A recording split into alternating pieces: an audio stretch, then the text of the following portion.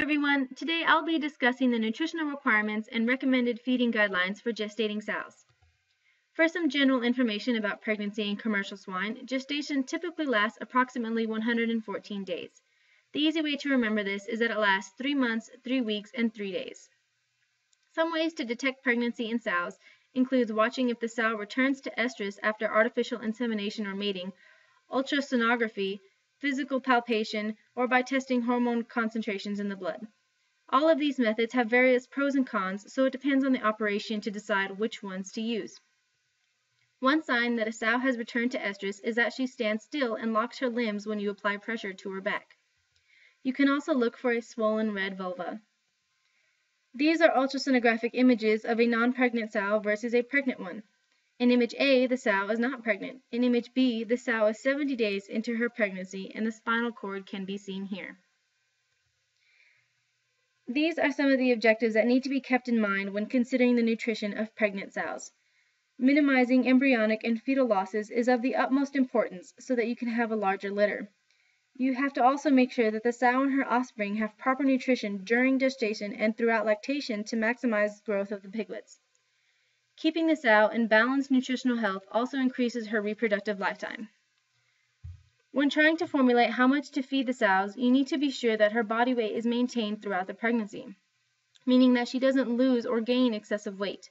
You also need to make sure that all essential nutrients are provided, even though a limited feeding program is recommended.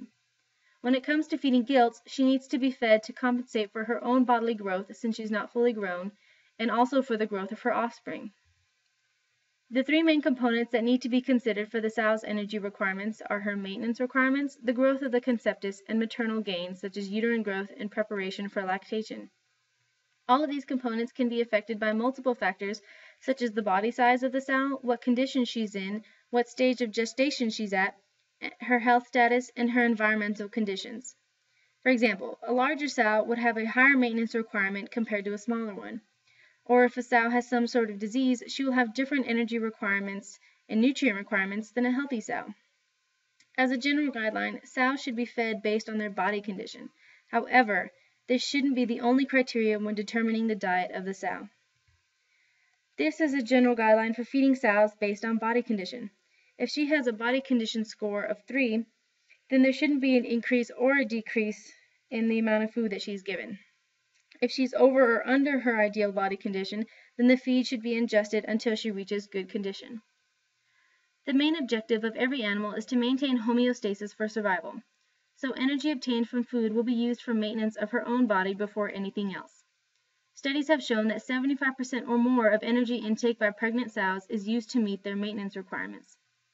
The maintenance requirements can be changed based on environmental conditions.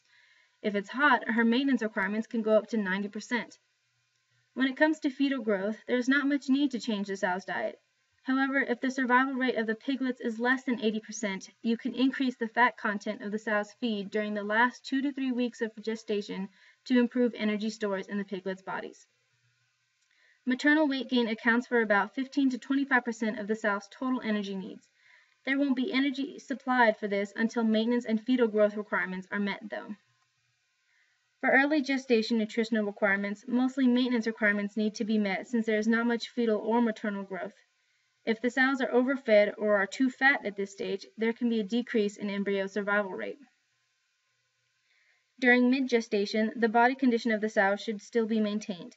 If the sows are too fat or too thin, then they should be brought to an ideal body condition. For late gestation, fetal growth increases dramatically. To compensate for this growth, the feed intake of the sows can be increased, but make sure to keep an eye on their body condition to make sure they don't get too fat. Other considerations such as fiber content of the feed can be taken into account. Fiber can act as a laxative agent and improve the comfort of the sows. It can also limit energy intake, which will help control her weight. Feeding in groups can result in competition for feed, so the more dominant sows will eat more than they need, while the more submissive sows won't eat enough. By individually feeding sows, you can help track how much they're eating.